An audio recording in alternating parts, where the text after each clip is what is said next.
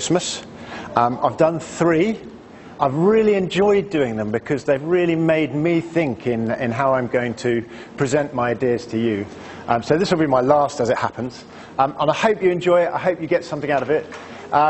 It's set up a bit like a lecture, which is a bit ironic given some of the things that I'm going to be talking about. If you've got a burning question during it, then just put your hand up and I can attempt to answer it. And yes, I hope you find this interesting.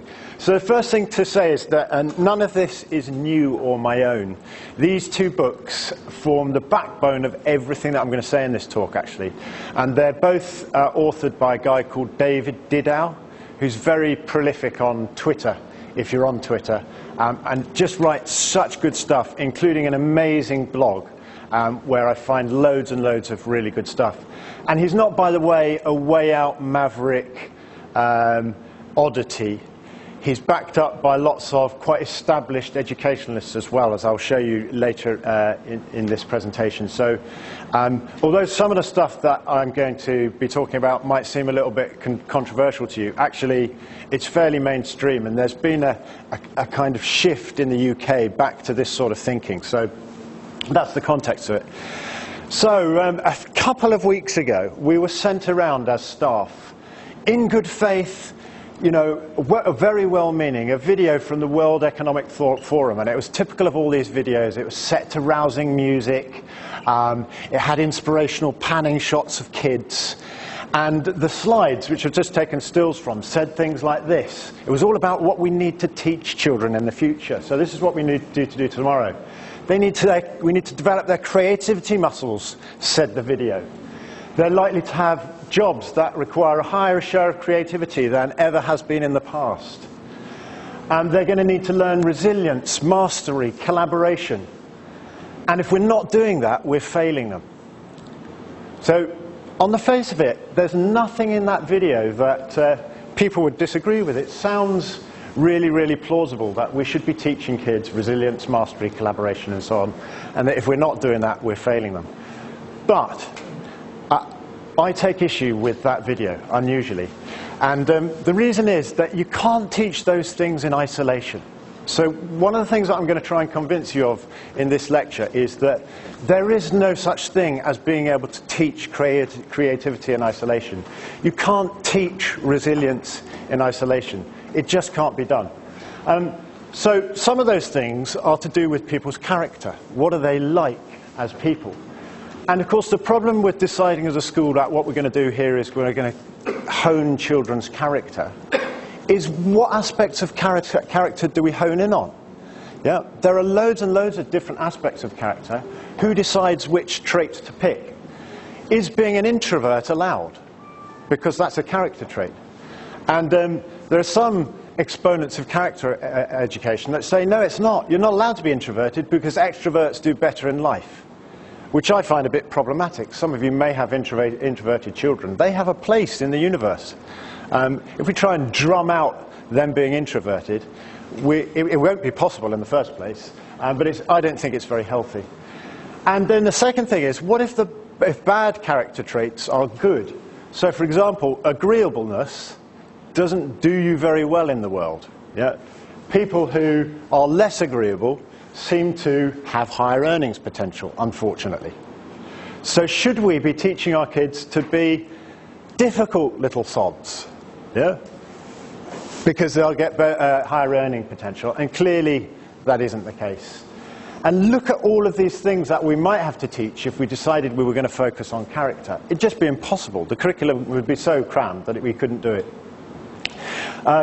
Also, a lot of these things overlap on the personality spectrum, and it's just a fact that aspects of your personality are just genetic. You can't do anything to change them. I was really interested to read that psychopaths, about 1 in 10 men are psychopaths and slightly less females.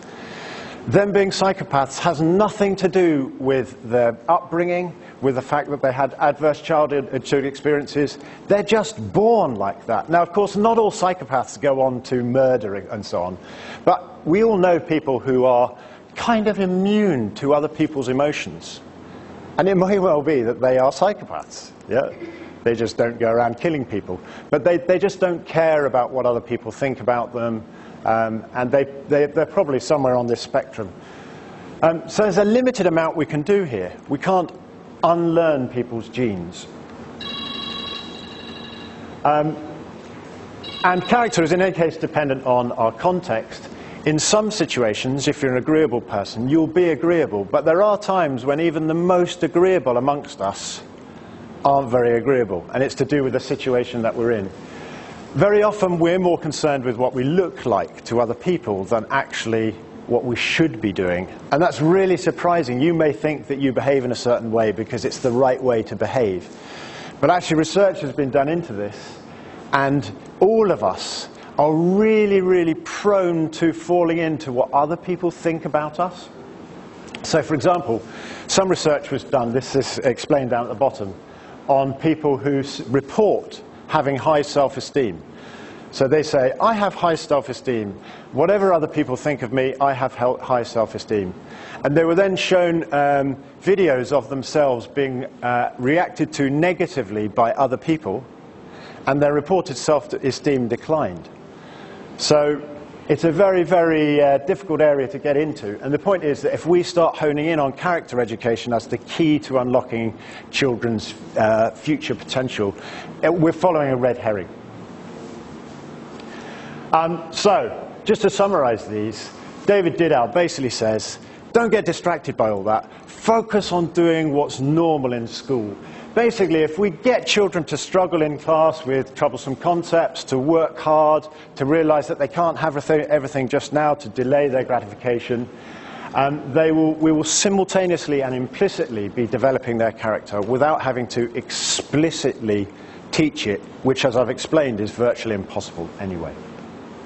Best way to teach resilience is to give children challenging work to do. It's as simple as that.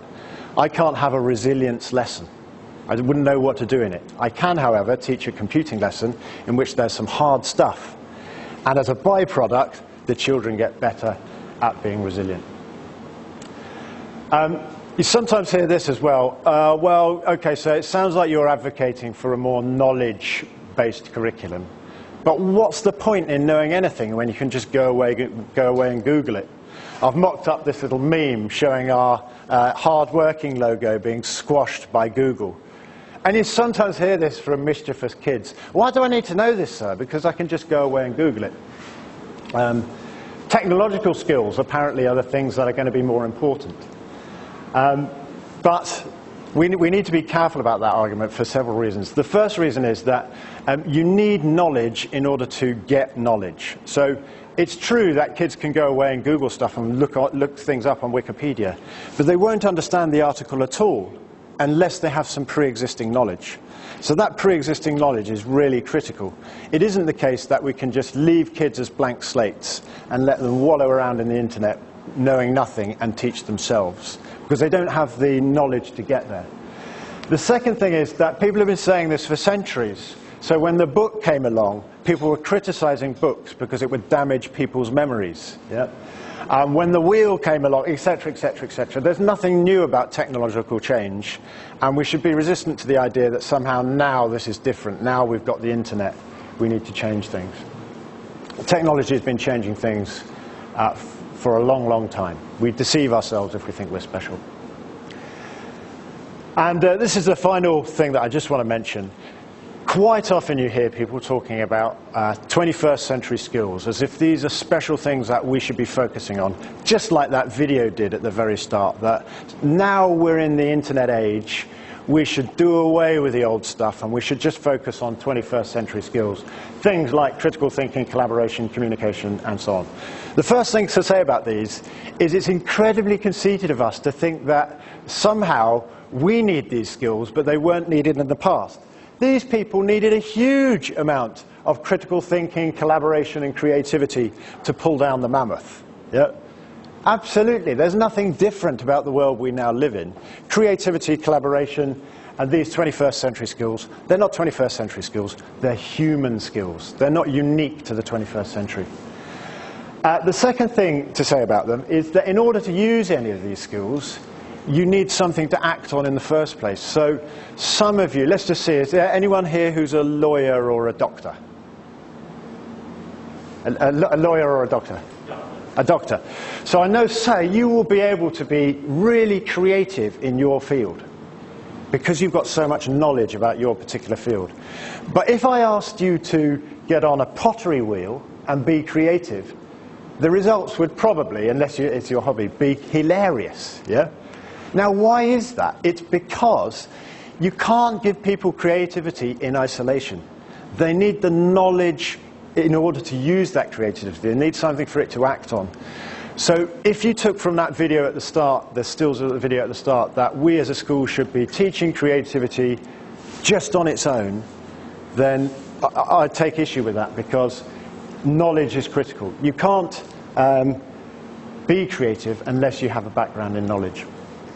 And the third thing is that I just want to say here is sometimes you hear people say, oh yeah, what we should be doing now is we should be teaching people on cutting edge stuff. So we should be walking around with VR masks on. Everyone should have an iPad or whatever it is. iPads are slightly out of date. And that will set people up for the future. Yeah? Now, you all look far too young for this. But when I was at school, people were saying the same about that. Absolute height of technology. This is the future. And it hasn't turned out to be the future at all. It's turned out to be the past.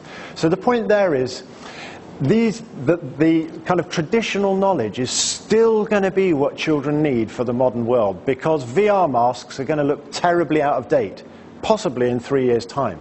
So unless they have that background of quite traditional knowledge, they're just going to know how to operate an out-of-date piece of technology. Just as I know how to operate an out-of-date piece of technology, I can program in BBC Basic.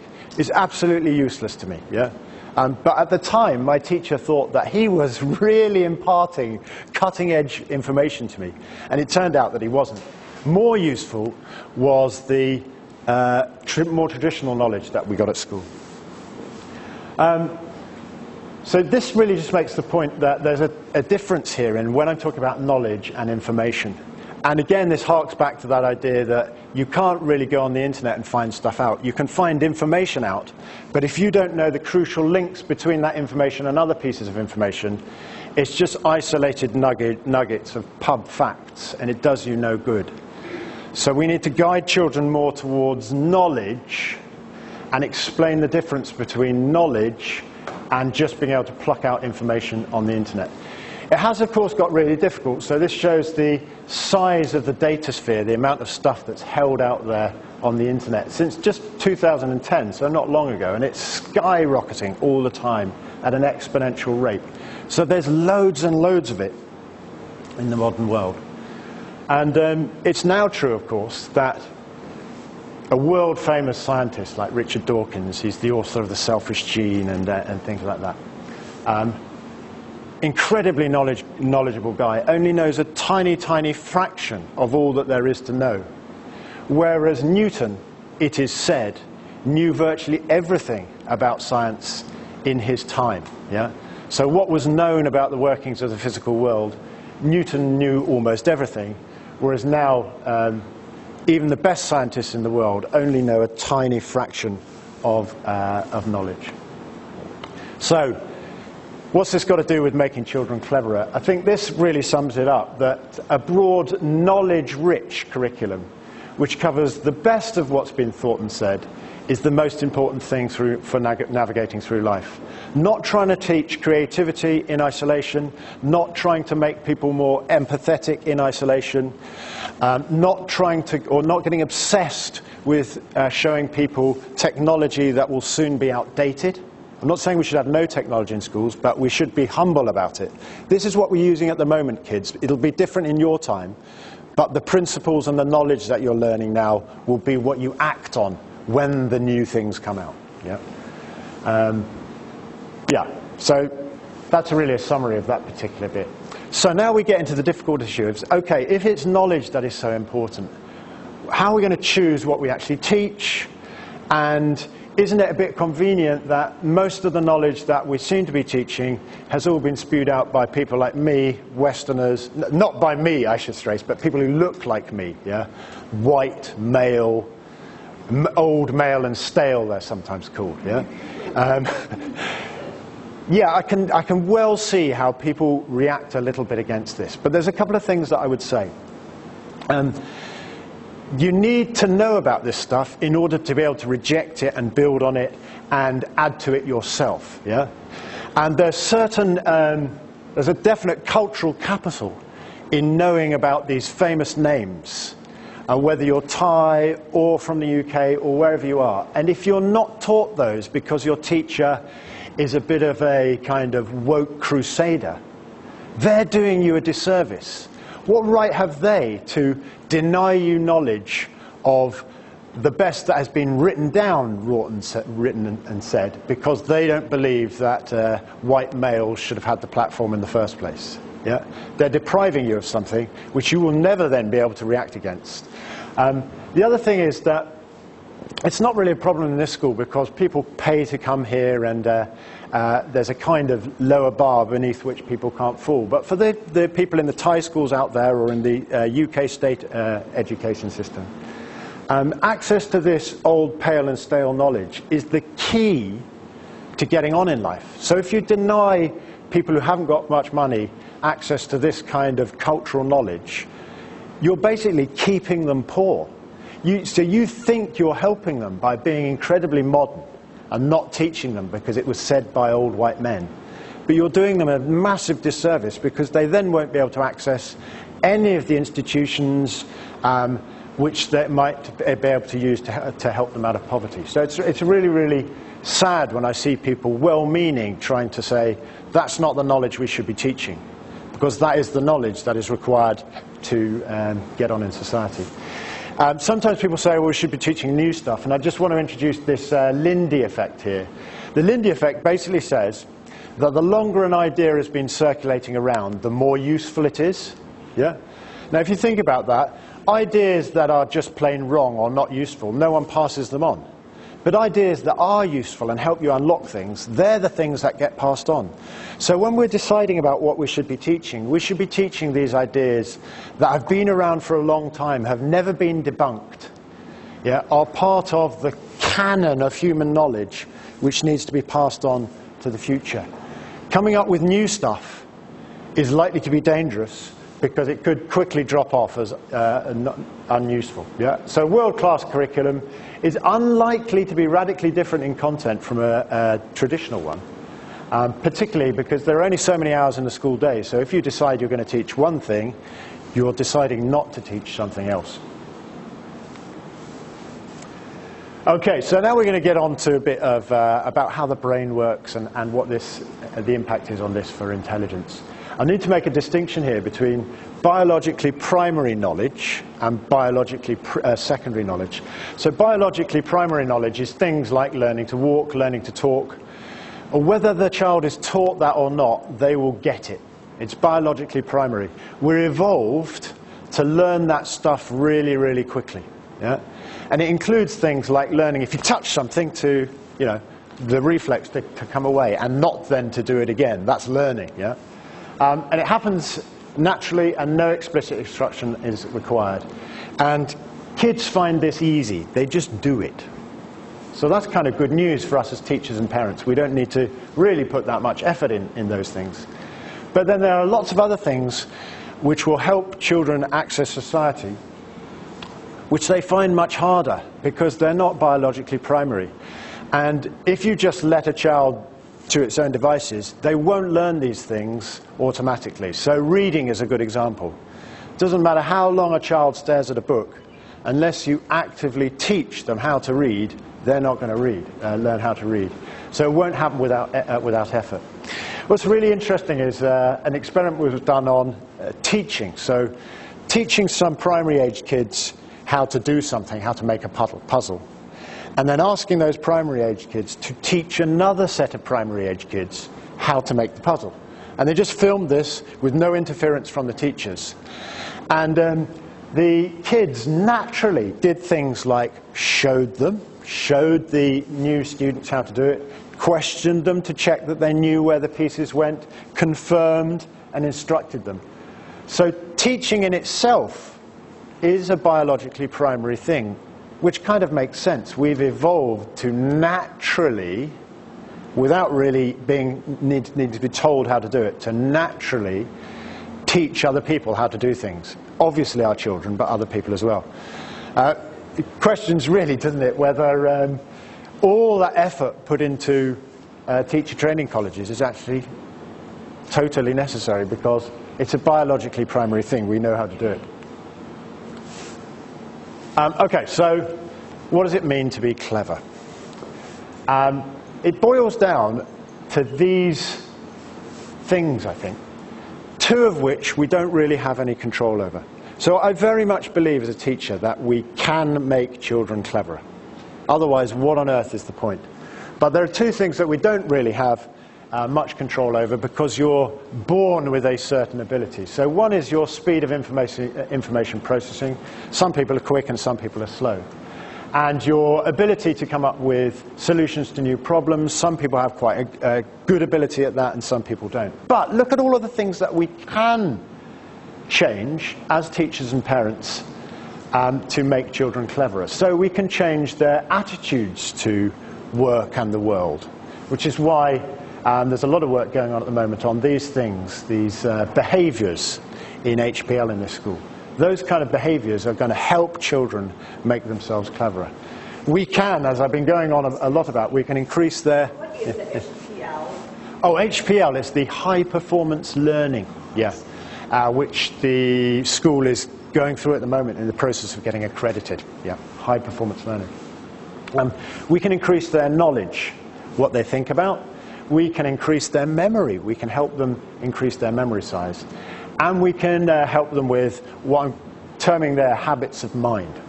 So I'm going to go through each of these and just look at what we can do as parents and teachers to increase the capacity of each of these aspects of being clever or intelligent that we've got a lever on that we can change.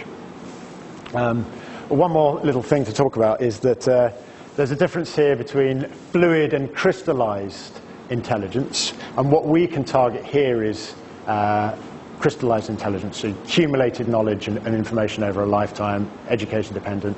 This stuff is the red stuff, really, that we don't have that much control over, and it's inherited. So we can't do that much about that, but we can do a lot about that.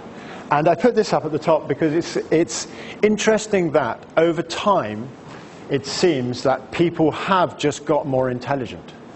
It's quite a scary thing, this. So this shows you the bell curve for a given human population taken in 1932, and the bell curve taken a lot later in 1997, and it will have moved even further.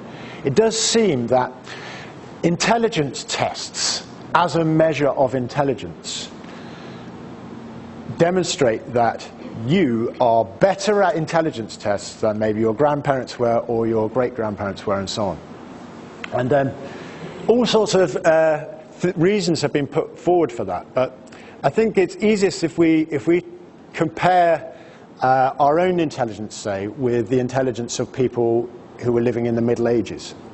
We will do better on intelligence tests, and intelligence tests are testing abstract things, if you've ever done one, like putting shapes together in your head and seeing how they will come together. If you're a farmer tending your cattle and worrying about where your food tends to come from, you're not going to worry about those kind of problems, and so you've never had any practice on them. Yeah? You've never been formally educated in that way. So it may well be that you're very clever, but you do badly on intelligence tests because you can't think in that way, because your main object is simply staying alive. Whereas everyone in this room has never really worried about where their next meal is coming from. So they're much more, they've been taught these abstract problems, and they're thinking in an abstract way much more often.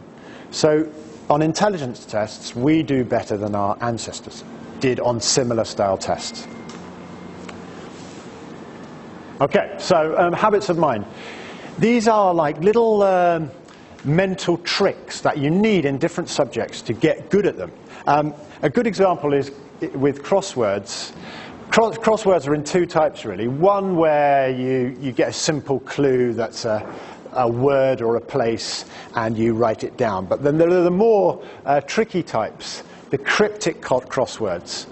And I don't know whether you have these in Thai papers, but in the UK papers at the back, there's an easy crossword and there's a hard crossword. The hard crossword is usually the cryptic crossword.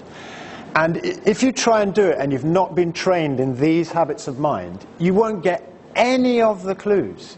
Yeah? And you can't really self-teach. Someone has to show you how those clues work. Otherwise, you just can't do it. So there are anagrams, words mixed up. Yeah? There are hidden words, letter clues, all sorts of different things. Homophones, where one word sounds exactly like another, and so on. Doesn't matter how much you practice on that, you won't get anywhere unless you know the tricks. So to make people cleverer, more intelligent, better at solving those problems, what we need to do is to model the solutions, talk them through the process, teach them basically the formal mental tricks in order to solve those problems. And the same goes for my subject, computer science. There are little tricks that are used in computer science in all languages. And you're not born knowing these things, so there are loops where you get a program to go round and round and round. There are decision trees where you get a program to do one thing if a certain set of conditions is met, and another thing if another set of conditions is met, and you can have another and another and another, and you need to be taught how to do that. Now, once you know those habits of mind, they apply to any language in computing. So you can move from Python to C++ to JavaScript, and those habits of mind go with you. They work on all those different languages. And the same with maths problems. There are techniques that you can use on those maths problems that really help you solve other things. The suggestion, though, from David Didau is that we shouldn't waste too much time focusing on these habits of mind, because it is still, even knowing that, is still more useful to help children expand their knowledge base.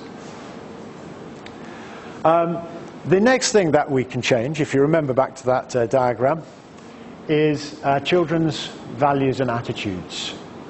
But we need to be a little bit careful about this, because if you remember, a lot of these are biologically primary. So it's going to be hard to do these things. And it's a shocking fact that parents actually have very little impact on some of these things. Roughly half of the differences between how we turn out is attributable to our genes, and half to our peers rather than to our parents. Approximately none to the way that we were raised. I find this interesting in our context as an international school, because some of you will speak with a heavy Thai accent, as you should. You live in Thailand and you're Thai. But when I talk to your children, they don't have that accent at all. And I'm left wondering, how on earth is that possible, that the two people who brought you into this world and who live with you 24/7 haven't imparted their accent to you? And the reason is, and it's shocking for us as parents, I'm a parent as well, is that the biggest impact on those children isn't you, it's their peer group. So this is really, really significant for me as an educator. We need to really leverage as much as we can the peer group in which the children operate and change the culture, or keep the culture positive.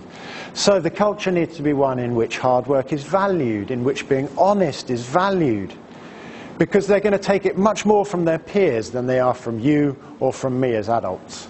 Language just being one visible example of the truth of that statement, that peer group influences are critical in honing these values and attitudes. There's only so much we can do as adults. We're going to try and craft, if you like, the pupil culture to help the kids get it right. So we can make a difference. We need to set the culture. Definitely, I think, the culture that we say to kids, you can make yourself cleverer. It's possible for you to do it. Don't assume, oh, I was born stupid because of my parents and there's nothing I can do. No, look at all the things that we can change about you to make you cleverer. That's part of the culture. And if their friends are saying that and they're saying it in lessons, it will be self-fulfilling. We want to be really careful to praise effort and not ability. Yeah? So some kids are really good at things, but we should praise their effort rather than their ability, so that they get used to stretching themselves and really, really firming up those neurons in their head, which come from things being difficult. And obviously trying harder is an aspect of it, but we need to do this really intelligently. So if we say try harder, and they keep failing, we're doing it wrong. We need to go back and have the necessary support to be successful in the first place. It's no good giving children a problem that is too hard and saying try harder, and they just keep failing, because that obviously will result in them getting demoralized. So here it comes in a really important concept in teaching and in parenting, really, that where there is a problem that is difficult, we need to provide them with support, just like scaffolding. We can refer to it as scaffolding, actually. And the scaffolding analogy is really great, because no one puts scaffolding up and then expects it to stay there. Yeah? The whole point of scaffolding is it enables you to get somewhere where you could never have got on your own, but then it comes off. Yeah? So when we're helping children with difficult problems, we make sure that we help them with this scaffolding. It's still difficult even with the scaffolding. It's still scary up there. Yeah? So the scaffolding doesn't make it so easy that you're not really going anywhere, otherwise there's no point. And we make the costs of failure nothing. Yeah? Scaffolders these days are roped in. If they fall off, they just get back on. Yeah? And we should do that here as well. And you as parents, if they muck things up, there's no negative consequence. So they're not scared to try. Yeah? And they'll grow. And we can also help them with their memory. Okay? Really, really interesting research has been done on memory. I did another talk on this, actually. One of my earlier talks was on memory. The human capacity for memorizing things is basically limitless. The size of your long-term memory I'm talking about here, is basically limitless. But keep harking on about this. Knowledge plays a role in memory. This chess game being an example. If you've never seen a chessboard before and I asked you to memorize where those pieces were, it'd be a very, very difficult task, because you have to memorize all of the shapes and the individual location of all of the shapes. But most of you in the room won't have much difficulty with memorizing those chess pieces, because you know where most of them are already, because you know how a chessboard is set up. These are just in their normal positions, so all of that you cannot bother putting into your short-term memory. And again, this kind of harks back to that importance of knowledge. The more knowledge we give children, and the more we put that knowledge into their long-term memory, the easier we make it for them to work on hard problems, because they don't need to clog up their short-term memory with remembering stuff. They know it already. Yeah? You do not need to remember any of that bit of the chessboard, because you just know it. So when the exam paper comes, you can just fill that bit in. Yeah? And that's a large part of what we're trying to help children with in terms of their memory. We're going to be building up their knowledge to limit the strain on their short-term memory. Just a little bit on memory here and how it works. Your short-term memory, which is this part here of this diagram, is really limited in capacity, probably only 7 digits in most people. If I asked you to remember a number longer than 7 digits, you'd find it pretty hard. Unless I do a little mental trick with you, and I get you to remember dates or numbers that you already know, and then you can remember the number that you already know, and then you can remember another number that you already know, and so on. And that's called chunking, and it works really well. But look at this. The long-term memory, which is equivalent to a computer's ROM, is totally unlimited. No one's really found the limit of human memory. And once it's in there, it lasts a lifetime. Yeah? So we're trying to, learning really, definition is moving stuff into the contents of children's long-term memory.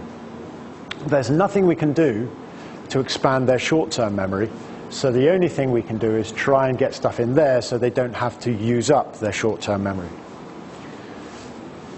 A little bit more on this. The actual components of the short-term memory. These are the different components. This is to do with hearing. This is to do with seeing stuff.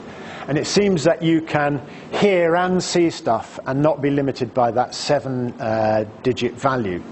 So you can kind of cheat the short-term memory to cram quite a lot into it. And this is a really important point for teachers. You can help children by showing them something visually and telling it. Yeah? Because they're getting it in two places, and you can cram it in then, and it will help them remember stuff. So that's kind of dual coding of information is really, really helpful for kids. And in my lessons, I'm always trying to remember that. I need to show them this so they can see it and tell them it, and then there's more chance that they will remember it, store it in their long-term memory, and away it will go. So, those points about memory, we need to be careful as teachers and parents that we don't overload them with too many complicated instructions. So quite often when teachers are trying to teach children a new topic, they'll come up with a kind of fun and exciting way of doing it. And what you find is that the kids are more occupied with the fun and exciting way of doing it than with the actual thing that you want them to learn. So unfortunately what's happened in that situation is their short-term memory is being clogged up with the fun of the exercise, and the actual stuff that you want them to learn, they haven't got any space for it, so it doesn't get learnt. So keeping things really simple and remembering that short-term memory is limited is really important. Also need to be aware that we might have stuff in our long-term memories that the children don't. So it might be easy for us to think about a certain thing because most of it is stored in our long-term memory. But if it's not in theirs, they're going to really struggle. So the first step is getting them the knowledge into their long-term memories so that they can get to the same place as us. Otherwise, they're never going to learn it. We should exploit wherever we can these opportunities for dual coding. See here, see here, see here. And it's really helpful for them when they're learning. Yeah? The episodic buffer, which is this part of the short-term memory, makes links between stuff that they already know and new stuff. And that is really, really important. So analogies and parables are very useful for this. If they already know a story or they already know a shape or something like that, and you can use that as an analogy or a kind of mental hook for learning new knowledge, that really, really helps children. So that's what that point is making. Exploit the opportunities for saying, you already know this, and look, this is similar. And then you've helped them nudge it into their long-term memory. The final point really is that, yeah, we need to keep things simple. If we're teaching them new concepts, that's probably not the time to make it whiz-bang fun. Oh, the headmaster might be coming in to observe this lesson, so I must make sure that they look like they're really enjoying it. Because although that might be great, they might not actually be learning anything. So some of those lessons where a lot is done are lessons where the teacher is really explicitly and quietly instructing children on the steps to take to move through the task. Yeah. See the dual coding here? We've got it written down and we've got an image. It really helps the children internalize stuff. Yeah, so I guess this is the point here about teaching styles. We've got two teachers. One teacher, every lesson is outstanding, huge amount of fun. All the kids say, oh, I love that teacher, he's so great. Yeah. Yet he or she assumes that all the content that has been learnt, each lesson has been learnt, and then just goes on to the next lesson. This teacher, lessons are so-so, yeah, but keeps going back over the material to check that the children have internalized it. And actually, the learning is best with this teacher as opposed to this teacher, okay? Because this teacher is exploiting the fact that things quickly get forgotten, go back over them, get forgotten, go back over them, get forgotten, go back over them. But you notice that the amount getting forgotten each time is reducing. Yeah? The other thing that we now do in all our subjects is we try and divide them up. So traditionally, and this is how it was for me at school, you do one topic, done. Next topic, done. Next topic, done. Massive exam at the end on all topics. Yeah? Well, I've completely forgotten this topic. Yeah? Much better is to do Little bit of topic 1, little bit of topic 3, 4, so on, and then come back. You see, we keep revisiting things. And that helps children get stuff into that long-term memory where they won't forget it. And then lastly, my favorite, knowledge and information. So we can do masses here as a school to make children clever in this respect. It's the quantity and quality of what we know that to a large extent determines how clever we are. It is knowledge. It really is that simple. This is the golden key, okay? Good news for us is that, compare these two babies. This one was lucky. It was born with a high level of acuity and fast information processing, which are things we can't change. It was just born that way. This child was unlucky. It wasn't born with those things. But it doesn't matter, because we can level things up, yeah? Your school and your home life, the amount of information that you have passed on to you, the amount of revisiting, the amount of diligent teachers checking your understanding, helps you. So despite the genetic disadvantages that this child had, he could end up being the cleverer one in the end because he had more knowledge. Yeah. Yes. So what you know determines what you learn. The more knowledge you have, the more connections you can make between different aspects of that knowledge. The more connections you can make, the more ways you can access that knowledge and use it in your life.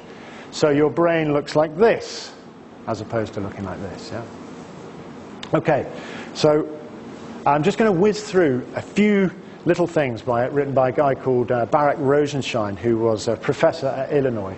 Just going over the things that we can do to make sure that we're imparting as much knowledge as possible. So you've seen that reviewing material is really, really important.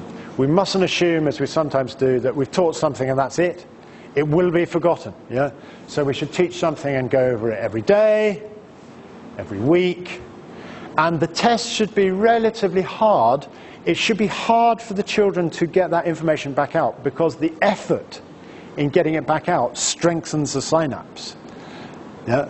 So there's going to be a little bit of complaining. Oh, I've forgotten it, sir, I've forgotten it. You need to try and dig it out. Because once you've dug it out, it'll be easier next time, and then it'll be easier, and it'll be easier, and it'll be easier. Yeah. So review, definitely. Questioning. The wonderful thing about Barak Rosenshine is he talks about teachers not in terms of being good and bad, which is kind of quite judgmental, and it demoralizes the bad teachers. He talks about them being as effective and less effective. And effective teachers use lots and lots of questioning. And they use questioning in a really interesting way. They don't just ask the student for the answer. They ask the student, how did you get that answer? Yeah? Really probing questions. What was your thought process in giving me that answer? And if this child doesn't know, they then use the fact of their not knowing to teach them it again, to make sure that they do know it. So several reasons for questioning. First of all, it helps the students thinking, but secondly, it helps the teacher find out what they do and don't know. We should sequence and model things. Remember the cognitive overload. If you give people too much information in one go, rather like I maybe think I might be doing here, if you give people too much information in one go, they just go, oh, I can't cope with it, and they don't learn anything. So we've got to do really small steps, break it down for people, guide them. Remember that scaffolding. We're going to help them with problems initially, and then bit by bit the scaffolding is going to come away. It's never the intention that the scaffolding stays there forever. And we're going to build on prior knowledge. We're going to use analogies. We're going to do everything that we can to reduce that feeling of stress so that they've got the opportunity to try out new things in their head. And we're going to practice, practice, practice, practice. Some of that practice is going to be closely guided by the teacher, with the teacher right by their side, helping them. And some of that practice is going to be on their own in the evenings. And unfortunately for them, they do need this, particularly as they get older. Okay? They need a lot of practice to make sure that that stuff is being converted into their long-term memory. And this is quite important for you to know as parents. The practice should result in a relatively high success rate. If they're failing all the time in the practice, they're going to get demoralized. And research has shown that about 80% is the sweet spot. If they're practicing and they're getting 100% all the time, there's no point in doing it. Yeah? It's too easy. So they should be getting about 80% of it correct, and that shows that it's right in the sweet spot of where their knowledge is at the moment. Difficult enough for them to fail sometimes, and the teacher then to be able to show them how to improve, but not so difficult that they get demoralized and they feel they don't know nothing, and not so easy that the teacher can't help them because they just get everything right all the time.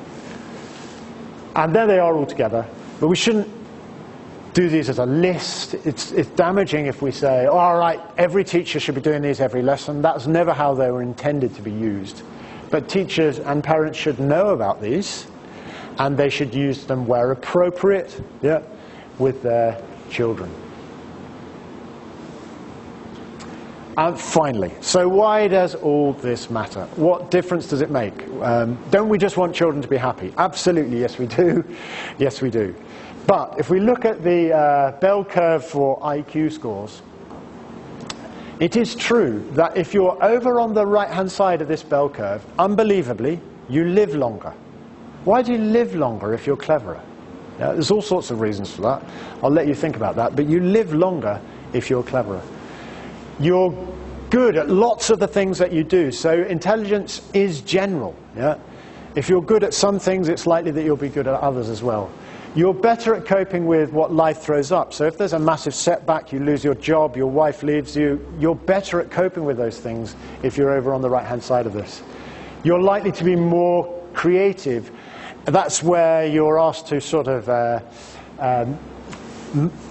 given a shape and asked to say, how could that shape be made into a table or something like that? Those divergent tasks, they're called.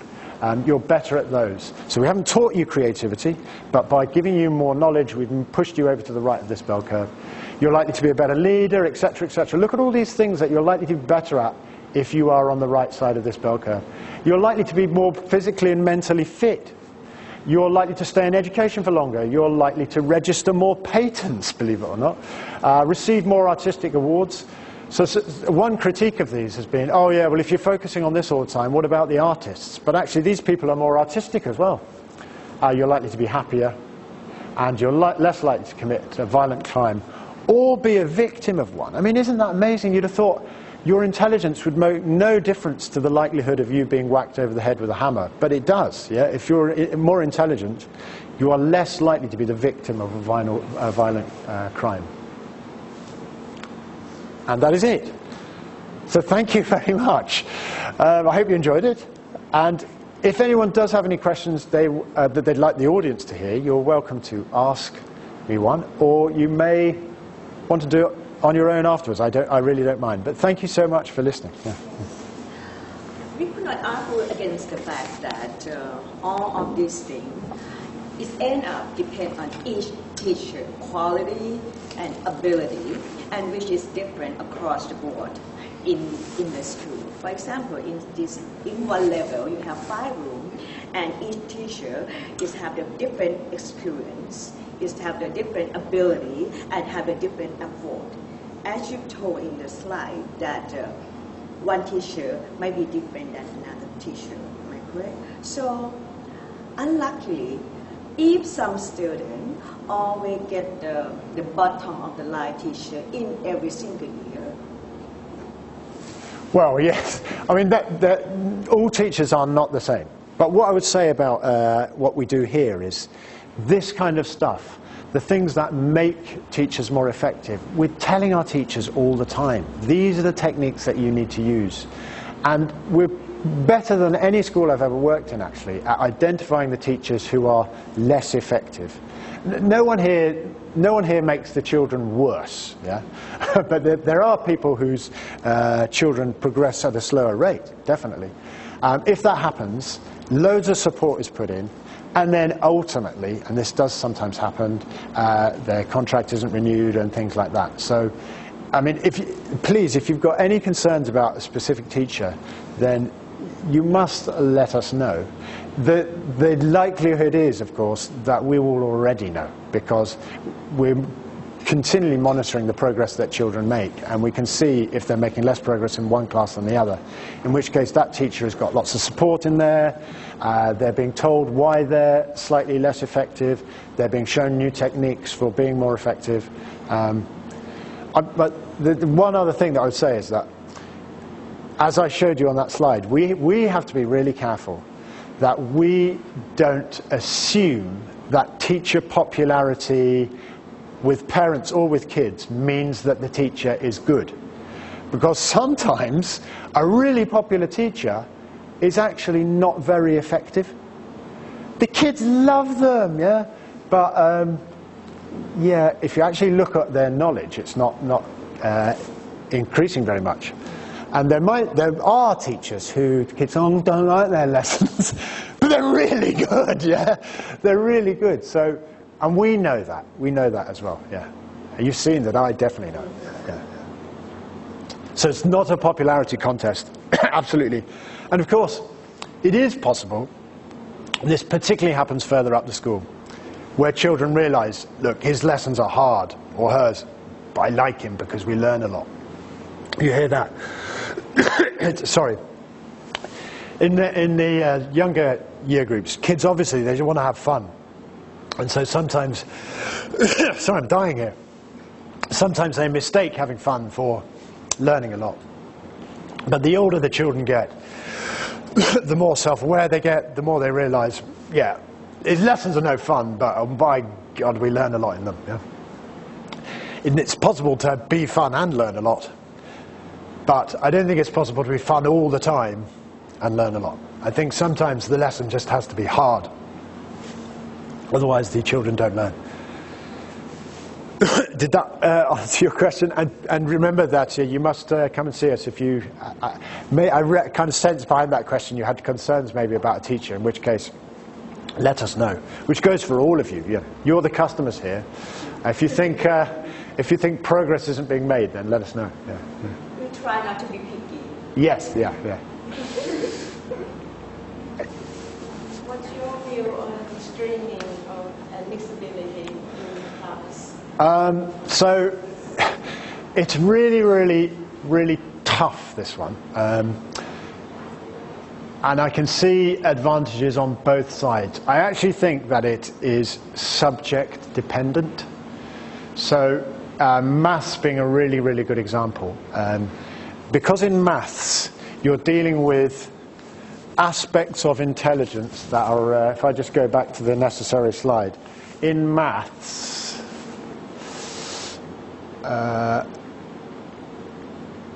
let's just go back to, yeah, in maths, these things are at a real premium, and children are either born with them or not, and it's not particularly their fault. And if you have children who are incredible at these things with children who aren't, it may well be that they get to, thank you, it may well be that they eventually get to the same level. You saw that you know, this isn't damning children to be always in the lower set. They can improve, but I definitely think that in maths, children who are very good with these things will be held back if they are with children who are not. And the children who are not will be disadvantaged because they need more scaffolding and help in order to get up to the same level. So the best approach to this, I think, is to have a school where there is setting in things like maths, as we have here, but that the expectations are sky high, whichever set you're in. So if your child is in the bottom set, that's not, oh, he's in the bottom set, so we'll make sure he gets a D. No, he's in the bottom set, so we're going to give him loads of scaffolding and help. We're going to slowly remove the scaffolding, but we're fully expecting him to get an A as well. So it's about the expectations. So I think setting, particularly in maths, and high expectations. When you get further up the school, setting is just not possible anyway because of the set size. So when you get to A level, we can't have sets in the same way because of the way people choose. You just couldn't do the timetable like that without making the school ridiculously expensive. Do you see what I mean? So if you offer children geography at A level in a certain part of the timetable, 10 of them choose geography, which is a great set size. Yeah? If you wanted setting, we'd maybe have to have 2 or 3 sets for 10. Each set would only have 3 or 4 people in it. First of all, it's not very nice teaching a set that small. because you get more class discussion and so on if it's a large set. And secondly, it just economically, it's wasteful. Yeah, that's almost 1 to 3 teaching, and although the fees here are quite high, they would be even higher in that situation. So no school anywhere in the world that I know of has setting at A level just for that reality, including in maths, because it's not possible. Yeah. Maths often gets a lot of people choosing it, so there's sometimes opportunity for setting, but only 2 or maybe 3, so not proper setting like we'd get normally where you've got 8 different sets. Yeah. A rather lengthy answer, but yeah. Any other questions? Otherwise I should let you go. Thank you so much for listening to me. It's sad that it's my last one. Have a really nice day. Thank you. Yeah.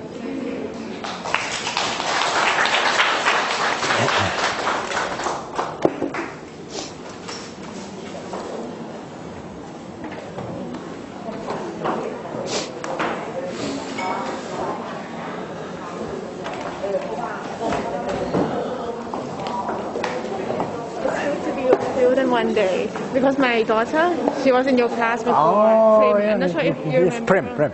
Yeah, she had a good computing. time. Yeah. Yes, she had a good Hope time. not too much fun. No. Haven't I'm a bad teacher. Yeah. She loved it. Hear that you are leaving too? Yeah. Yes.